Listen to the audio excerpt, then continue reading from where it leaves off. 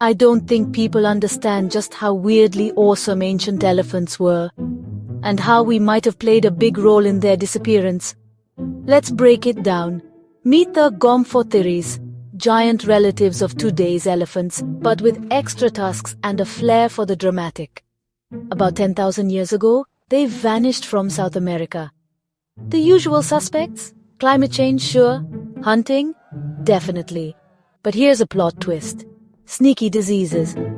When humans and their domesticated animals crossed into the Americas, they brought along all kinds of germs. These ancient megafauna, like the Gomphotheres, weren't ready for these new infections. With no natural immunity, even a simple illness could be deadly. So next time you think about extinction, remember, it's not always about the hunt. Sometimes it's the invisible hitchhikers we carry with us.